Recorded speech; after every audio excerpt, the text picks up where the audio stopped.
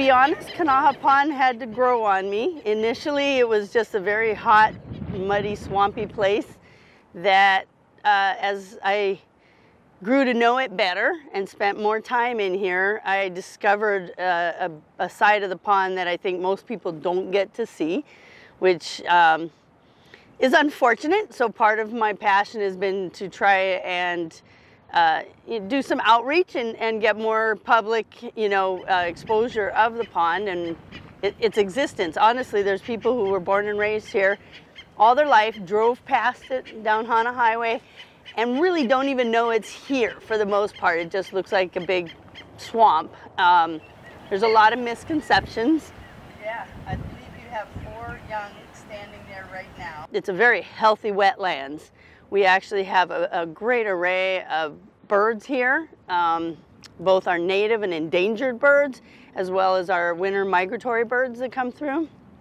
And the mornings, as we get to see this morning, we have a beautiful side of the pond that when the water's reflecting the sun.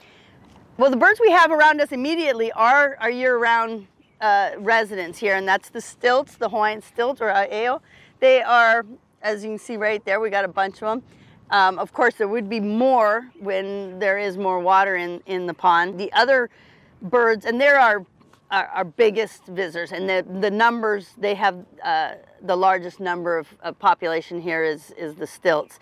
And then right behind them, I would say, is probably sticking with our native birds, our coots, the Hawaiian coot, which there were a few out there earlier. We also, at one point, there would have been koloas here. We don't believe that we have any true koloas anymore. I do get hybrids. And those are really hard to, confirm as to exactly whether or not they are Koloa hybrids or just mallards. We also have auku'u, our black-crowned night herons. Of course, the nene, the Hawaiian goose. They are somewhat seasonal. Their breeding season getting ready to just start now, so there's more of them showing up.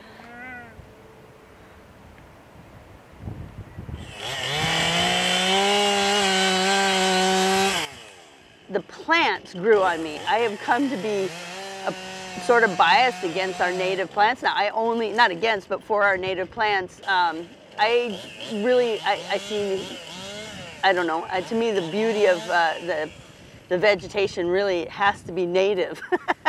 If it's not native, it's not beautiful, which isn't entirely true.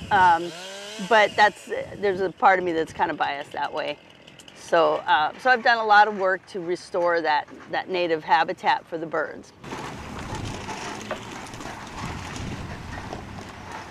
Now at this point, the original road ran up through, there's kind of a hill right there you can see. There's a bush in front, and behind it is a hill. There's a big kiawe on one side, ironwood on the other.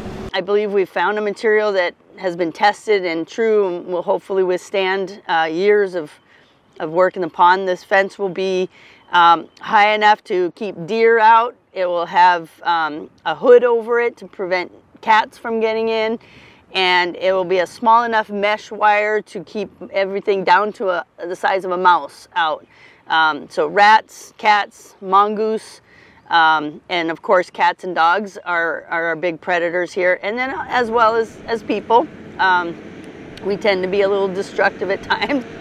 I actually think it's a real special thing that we get to have this here. It's kind of like a little oasis in the middle of town here. It's a natural feature. It's something that has always been here. We've actually done a lot historically over the years. We've altered this area quite a bit. And I think it's important to sort of save the pond, because if we